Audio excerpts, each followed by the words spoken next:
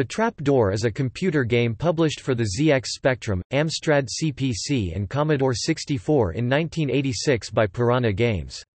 It was written by Don Priestley and based on the British children's television show of the same name.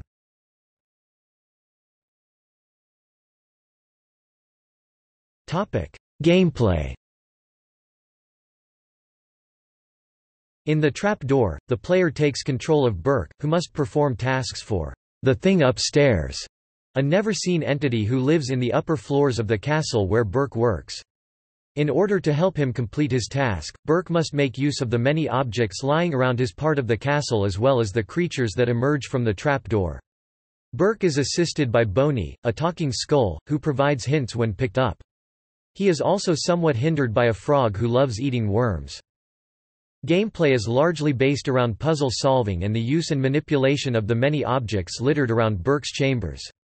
Burke will also need help from some of the strange creatures that lurk in the caverns under the trap door, and these creatures can often be as much a hindrance as a help, as well as downright dangerous.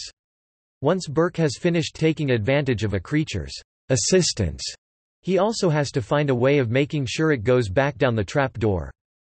The game has two different skill levels, Learner Burke and Super Burke. The difference is that Super Burke mode includes flying ghosts that appear a set time after each task is announced. The ghosts hinder the player's progress by attacking Burke, sending him spinning into another room if he doesn't manage to avoid them. The game can only be completed in Super Burke mode. The music was composed by David Dunn.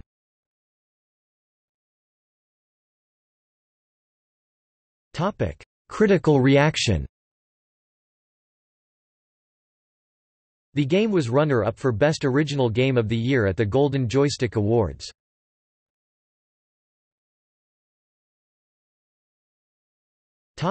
Sequel.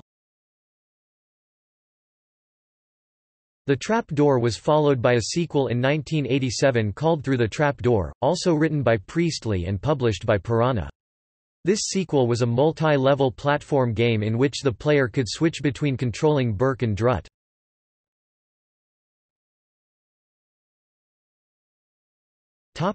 See also: Flunky.